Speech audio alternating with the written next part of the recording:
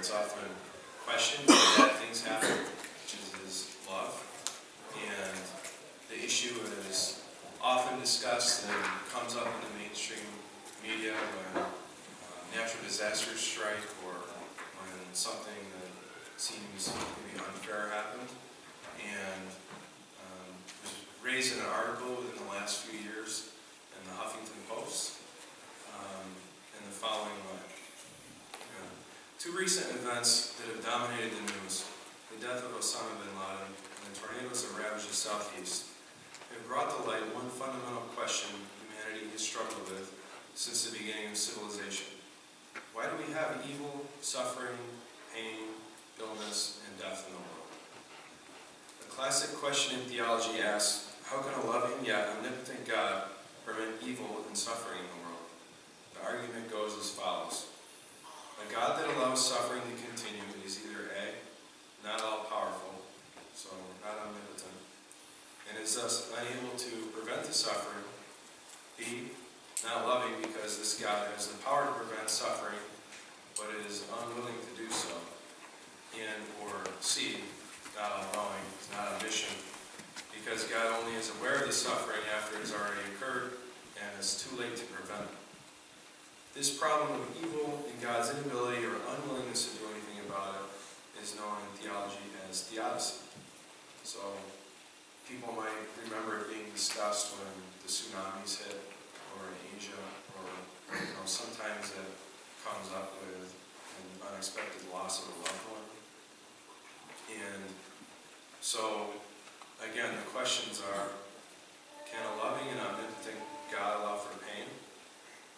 If so, why would a loving and omnipotent God allow pain to exist?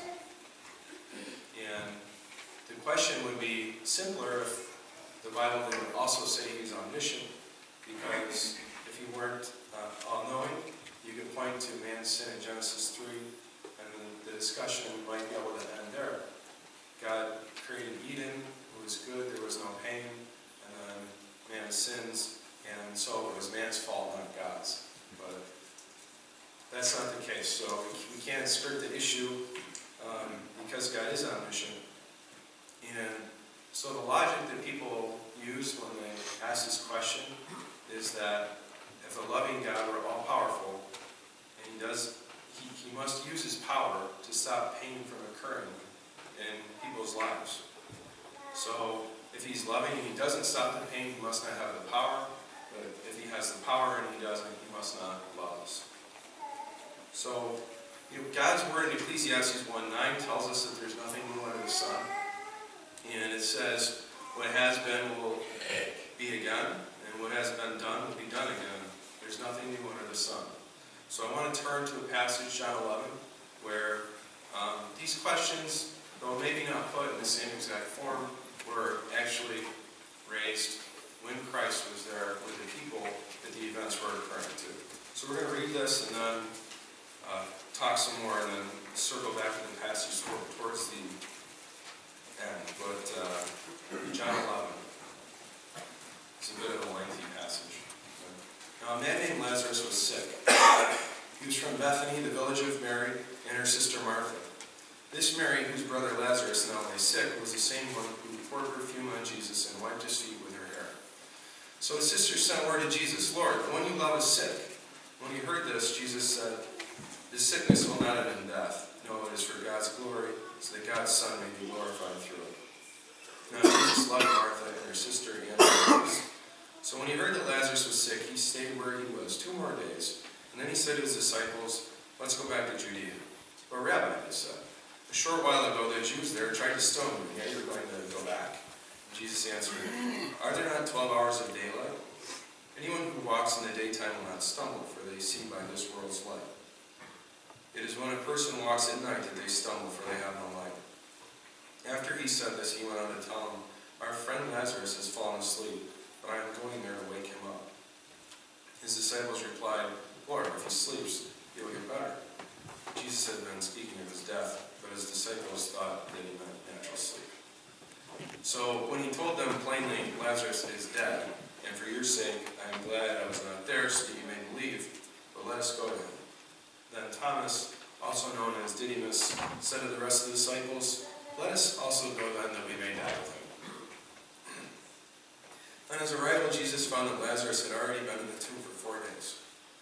Now, Bethany was less than 2 miles from Jerusalem, and many Jews had come to Martha and Mary to comfort them in the loss of their brother.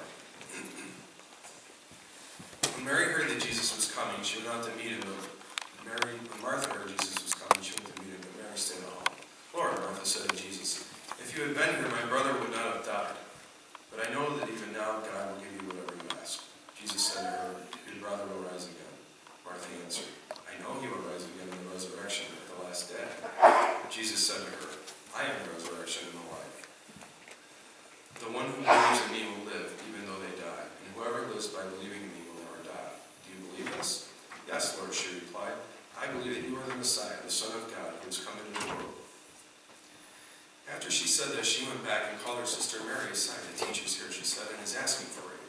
When Mary heard this, she got up quickly and went to him. Now, Jesus had not yet entered the village, but was still at the place where Martha had met him. When the Jews who had been with Mary in the house, comforting her, noticed how quickly she got up and went out, they followed her, supposing she was going to the tomb to mourn with him. When Mary reached the place where Jesus was and saw him, she fell at his feet and said, "Lord, if you had been here, my brother would not have died." When Jesus saw her weeping, and the Jews had come along with her also weeping, he was deeply moved in spirit and troubled. "Where have you laid him?" he asked. "Come and see, Lord," they replied. Jesus wept. Then the Jews said, "See how he loved him?" But some of them said, "Could not he who opened the eyes of the blind have kept this man from dying?" Jesus, once more deeply moved, came to the tomb. It was a cave with a stone laid across the entrance. "Take away the stone," he said. "But Lord," said Martha, the sister of the dead man, "by this time there's a bad odor, for he's been there for 4 days." Then Jesus said, "Did I not tell you that if you believe, you will see the glory of God?" So they took away the stone. Then Jesus looked up and said, "Father, I thank you that you have heard me. I knew that you always hear me, but I said this for the benefit of the people standing here, that they may believe that you sent me." When he had said this, Jesus called out in a loud voice, "Lazarus, come out!" The dead man came out, his hands and feet wrapped with strips of linen and a cloth around his face. Jesus said to them, "Take off the grave clothes and let him go." And then, shortly after that, they began plotting to kill him. So, like I said, keep this passage marked in mind, and we're going to circle back to it, because it's the main passage that gets to the point of the sermon here. But so there are at least 3 assumptions that are embedded within the statement that a loving and omnipotent God cannot allow man to experience pain. First, that love is a painless endeavor in the first place. Second, that a loving and omnipotent God's chief concern is that man endures a pain-free existence. And third, that man's highest good is a pain-free existence. So I believe that the Bible shows these are all incorrect. And so I hope that you can leave the service today assured that God loves you amidst whatever pain you're dealing with. And so the first thing that we should do is define love if we're going to be talking about love as the main issue. Because love can mean many different things. I Googled love's definition, and the first was an intense feeling of deep affection. The second was to feel a deep or romantic sexual attachment to someone.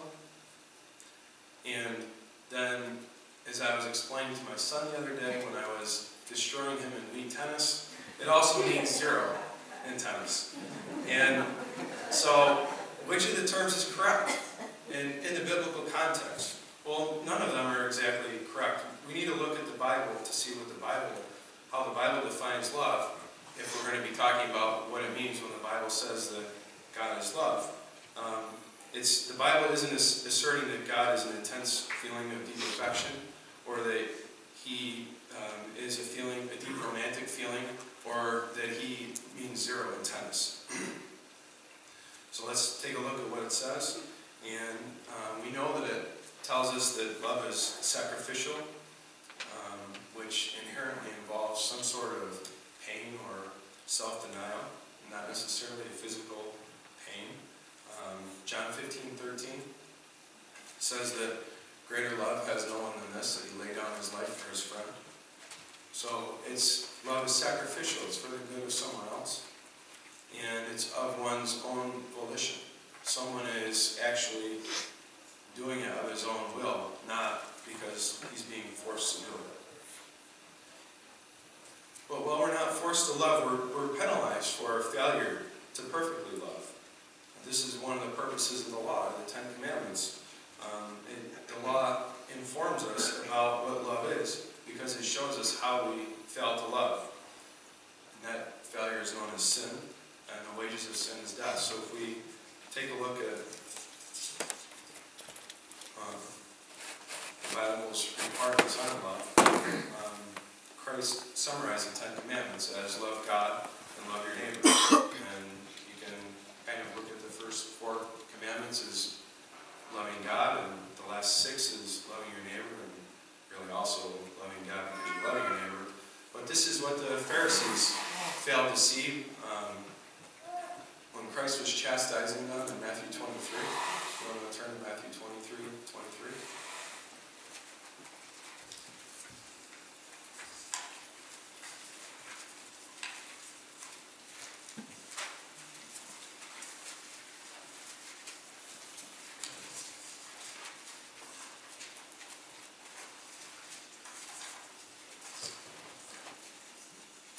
After going through several other things, Christ says, "Woe to you, teachers of the law and Pharisees, you hypocrites! You give a tenth of your spices, mint, dill, and cumin, but you have neglected the more important matters of the law, justice, mercy, and faithfulness. You should have practiced the latter without neglecting the former. You blind guides, you strain out a gnat, but swallow a camel." And then a little bit later on, so he's talking about how the Pharisees have practiced a lot of the external elements of the law to try to comply with the 10 Commandments, but they haven't actually done what they're supposed to do because it was void of love. It was void of justice, mercy, and faithfulness, which are all loving things.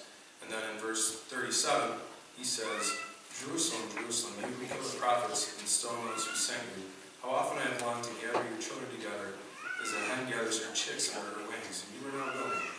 Look, your house is left you desolate, for I tell you, you will not see me again until you say, Blessed is he who comes in the name of the Lord." So, what's he saying in verse 37 when he's saying that I've longed for you to do these things after he goes through and tells the Pharisees basically that they've been screwing everything up for a long time. Well, they're in the Old Testament. This wasn't a new thing that he brought up in Matthew 23. If we look in the Old Testament, we can go to a couple of passages there. Micah 6:6. The same sort of language is used in that area. And also in Hosea 4. But in Micah 6:6 through 8, he's saying, "With what shall I come before the Lord and bow down before the exalted God? Shall I come before him with burnt offerings, with calves a year old? Will the Lord be pleased with thousands of rams and 10,000 rivers of olive oil? Shall I offer my firstborn for my transgression, the fruit of my body for the sin of my soul? He has shown me, O mortal, what is good, and what has the Lord required of you? To act justly and to love mercy and walk humbly with your God." The same type of things that Christ was saying weren't being done in Matthew 23. You're saying here in Micah 6 that these are what the Lord requires. They're part of the law, part of the things that we couldn't fulfill, but ultimately loving things. These things are all describing what love is. And if you turn to Hosea 4,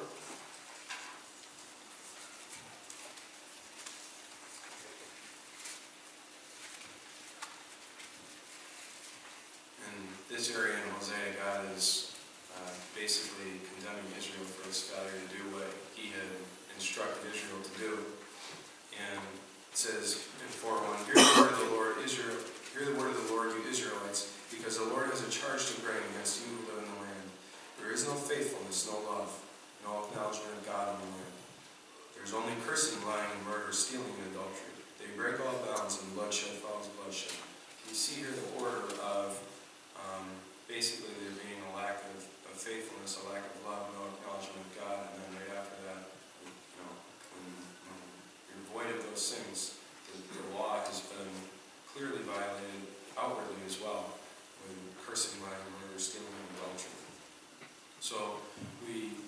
we see that the law gives us instruction on what love is. And there's also a very full description in 1 Corinthians 13. I'm going to turn there.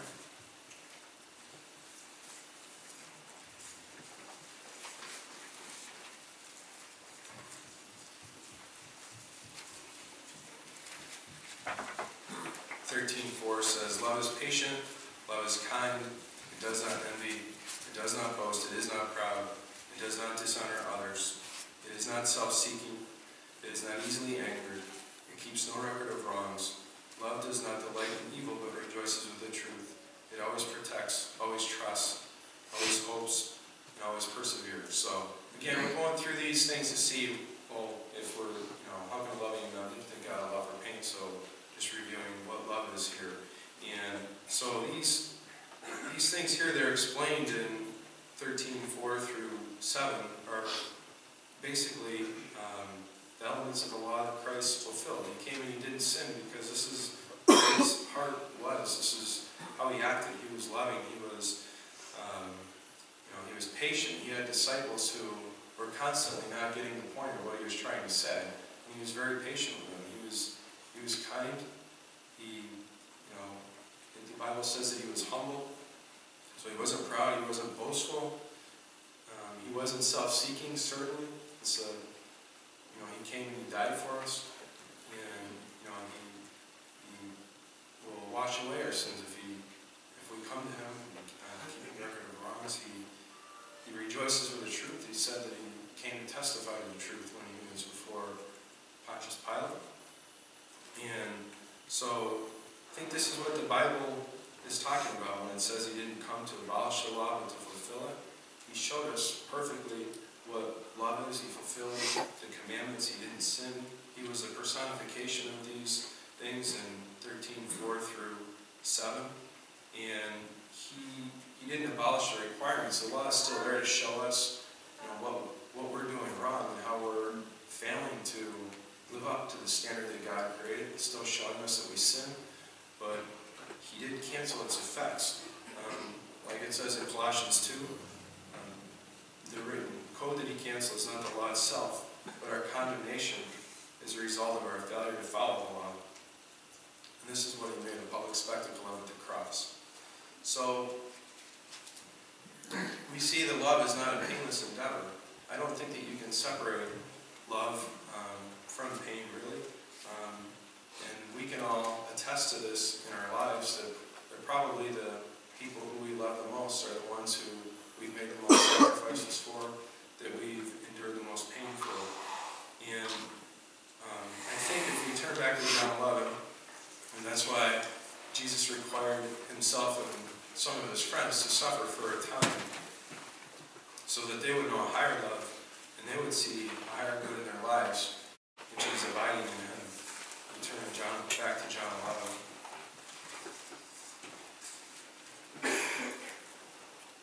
I'm not going to read through this whole thing again, but if you look at verse 4, Jesus said it's for God's glory, so that God's Son may be glorified through it. This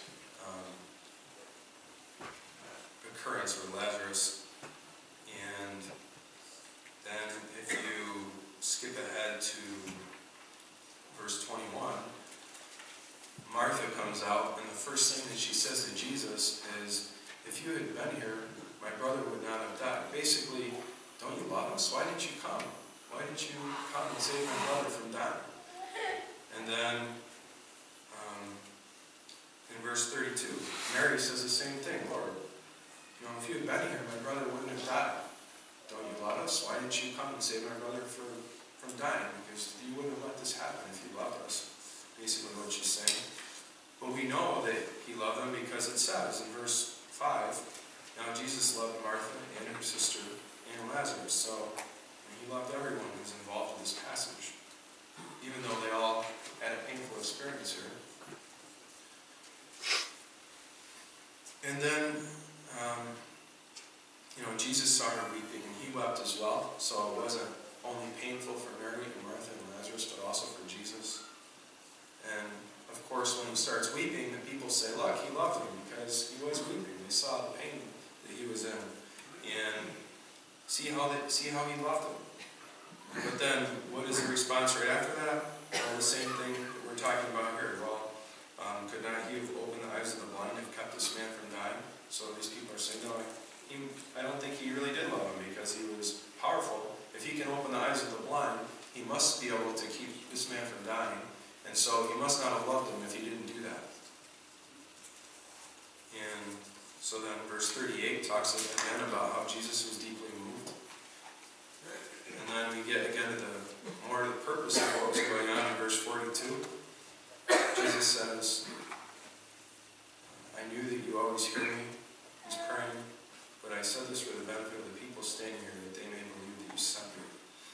So, and then Jesus shows that he has power over death. And so we see in this passage that Christ intentionally delayed going to help Lazarus. That's what it says in verse 6. So when he heard that Lazarus was sick, he stayed where he was for 2 more days. So a doctor would probably be sued for malpractice these days if he heard that someone was sick and they wanted to come and perform the surgery and he just sits on his hands for a couple of days before going to do something about it. But this says that Jesus intentionally delayed, and he did, so that people would believe that he was the Son of God, which is a higher purpose. So we see that the highest purpose isn't always man living in pain-free existence in this passage. And he came, and then Christ came, and he did something that was sacrificial and of his own will, a volitional act in Acts 2:22 to 23. It tells us that Jesus of Nazareth was a man accredited by God to Israel by the miracles, signs, and wonders he performed amongst them. Yet as part of God's own plan, he himself, God's own Son, was handed over to be put to death by being nailed to a cross. It was something that he came and suffered this great pain on our behalf of his own will to show us the depths of his love for us. He chose to die for us to atone for our sins and to conquer death for us. A very painful experience for him, showing us the depth of his love, which I don't think could have been portrayed absent the type of pain that he went through. So then, why does God still allow the world to experience pain? I think it's ultimately for our own good. And there are a couple of types of pain. There's a type of pain that comes from discipline, like with our children, and then there is the pain that is there from a sinful world. And the pain of discipline is talked about in Hosea 5, right after the other chapter that we were reading in Hosea, talking about the manner in which they had violated the law. And in Hosea 5:14, after he goes through and is talking about all the judgment that is going to rain down on Israel, he says, I'll be like a lion to Ephraim, like a great lion to Judah. I will tear them to pieces and go away. I will carry them off with no one to rescue them. Then I will return to my lair until they have borne their guilt and seek my face. In their misery they will earnestly seek me. And so we see God disciplining Israel here to get Israel to turn back to him. And in Hebrews 12, we have the same thing where God talks about disciplining his children so that they can become more like him. And then we have another kind of pain, which I think is a larger part of the discussion when people are asking the question about why we have pain, which is more of a general pain that we have in our fallen world. And so if you turn to Job 21,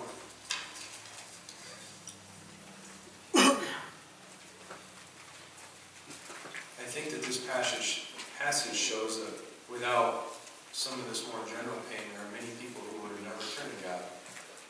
And so I think that God uses this more general form of pain, it's common pain that happens to everybody in the world, in part to show himself to people, which is in their own best good. Better for them than living a pain-free existence. So chapter 21.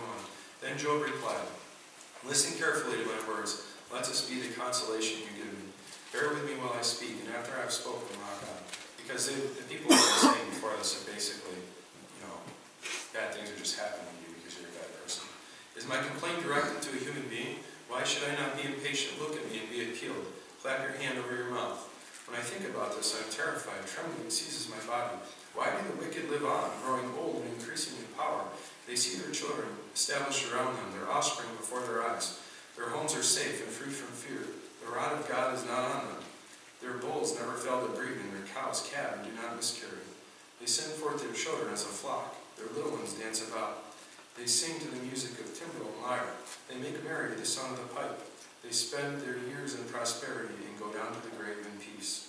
Yet they say to God, leave us alone. We have no desire to know your ways. Who is the Almighty that we should serve him? What would we gain by praying to him? But their prosperity is not in their own hands, so I stand aloof from the plan of the wicked. We see here that sometimes in this passage, Job is kind of talking about the opposite thing. What happens when there are, why don't bad things happen to bad people? Because this is a case where there were bad people, and it says wicked people who just lived a wonderful life. Nothing bad ever happened to them. But then they got to the end of their life, and the worst possible thing happened to them, which is that they had rejected God because they thought that they had no need for him. And so I think that sometimes painful experiences can save people like this from